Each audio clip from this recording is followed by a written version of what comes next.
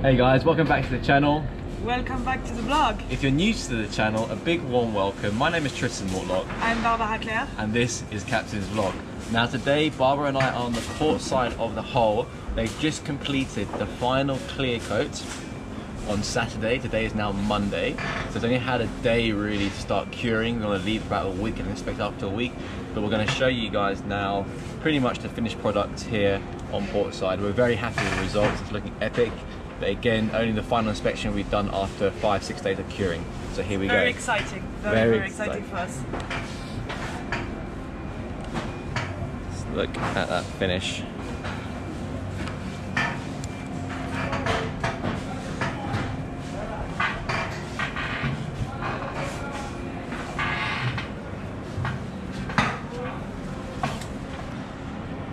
So you will see there are always going to be a few dust spots on the surface. This is inevitable. The reason being because it's such a huge surface to paint. Even with the tenting, the correct filtration, you're always going to get little specks of dust. However, over a period of time, when a boat gets washed with brushes and soaps, those dust specks start dissipating and disappearing, then leaving the perfect finish of the boat. Now our planning, what we've been discussing, Barbara and I, is after the warranty on the paint is finished, we get a 1-year warranty on the paint, is applying a ceramic coating. So we're looking at different companies at the moment. We've been discussing already a year in advance. So once the warranty is finished, we're looking to apply a ceramic coating which will further protect the paint, and any black exhaust coming from the main engines or the generators won't be sticking to the surface of the hull. Therefore easier to wash, and it makes the deck team's job a lot easier to keep the exterior of the boat nice and clean and looking fresh. Furthermore, with the ceramic coating, it's going to prolong the life of the paint. Given the budget for this paint job, we want to prolong it. I'm hoping for at least 10 years. And the ceramic coating should help that. Normally ceramic coating should last between 3 and 5 years, so we look probably to reapply every 5 years just to keep it looking good. It's very interesting, the masking. As you can see, the masking is very accurate. Like, they really mask what they don't want to be touched by the clear coats, and only this. Yeah, all the masking done through there. Very nicely done. And then you can see they put the blue masking tape here because this is normally where the fender rail goes, the rub rail. So there's screw holes all the way along. So obviously we don't want to cover up those screw holes, we want to leave those open. On any paint job, actually the masking is the most time consuming part. It takes a lot of time to mask very properly every little detail before you apply any paint. And also the preparation of the surface. So you got to sand right back, exactly. All different kind of grits of sandpaper, and then clean the surface thoroughly, like thoroughly clean the whole environment, make sure there's no dust before applying any kind of primer, paint or clear coat. See the boot stripe down there, that's been painted on, that is not a sticker or a vinyl. That's been very nicely done. We'll go down there in a second.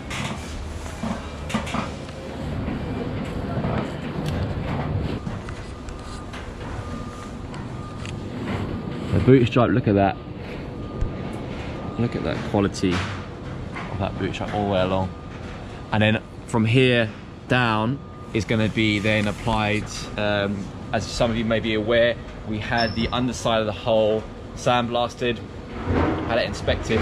Once the repairs are done, they'll apply a primer and then 2 coats of international anti-foul. Furthermore, for those of you who've been following the channel for a while, you may remember this exhaust outlet for the low RPM used to be steel, okay? We used to have 4 screws, 1, 2, 3, 4. Now the issue with that we had, we constantly, even the deck team keeping on top of it, had rust runs. So I got the guys to redesign it. This is now made of fiberglass and resin, and they bonded it to the boat.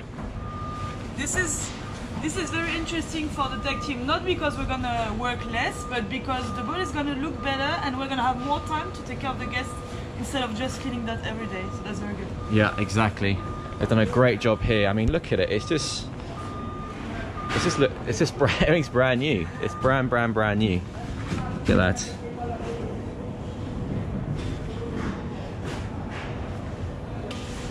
here, you can see the dust speck there, and then so over time that will be washed off with the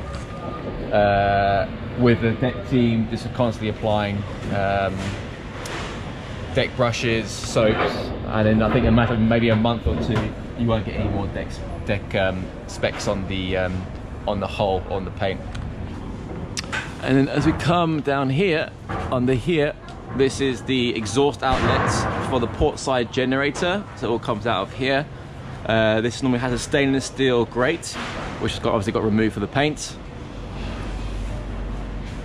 You know, overall, I mean, the dust specks are so minimal that you barely notice it. And also, one other thing you've got to consider is once the tent is off, because the type of lighting we're using in the tent, you see every little detail. When you're then in the sunlight, in real light, you're not going to notice it at all. And obviously, given different angles, because we're right here against the hull, we have a complete different perspective.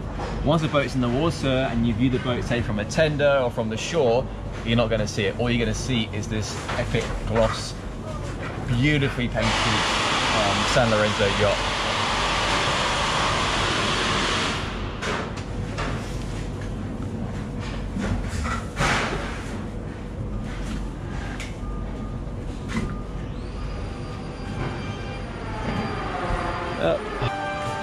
So, what do you think, Barbara? I think now I cannot wait for the summer to come and see that paint job in the sun.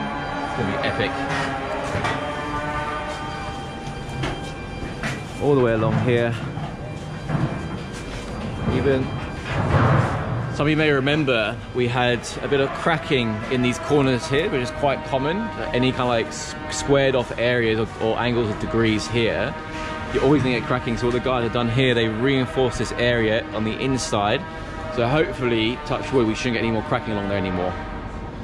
But I mean, just look down the side of the boat. I mean, just look at that gloss, that reflection. Ciao. Cool. So through the protection, we can still see our beautiful teak.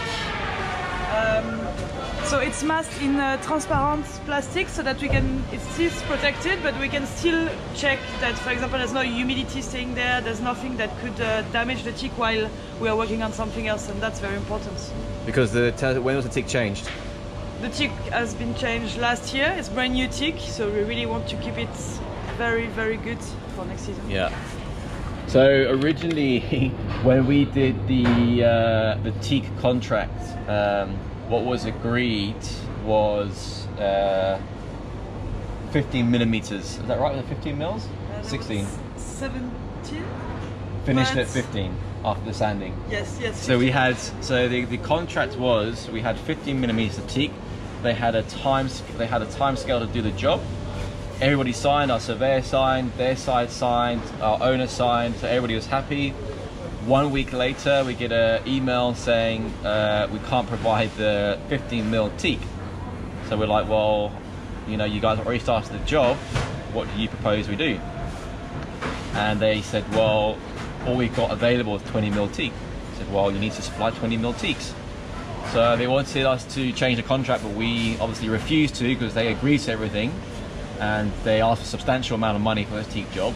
And so we basically got 20 mil teak for the price of 15 mil teak. So that's going to be 20, 30 years of life of teak decks here. Yeah, so they applied, the teak was 22 millimeters, and after the teak job is finished, we actually have 20 mils on the deck. This is very big. Compared to any other yachts of the super yacht industry, this is very thick teak, very high quality. Especially for the San Lorenzo. I don't think any other San Lorenzo will have 20 millimeters of teak deck. So happy with that as well. Win-win. Right. So guys, I hope you enjoyed that update. If you haven't done already, please do subscribe. Please browse the channel, post any comments in the comments box below. And if you like the video, please click that thumbs up button. But for now, from Barbara and I, it's ciao for now. Ciao.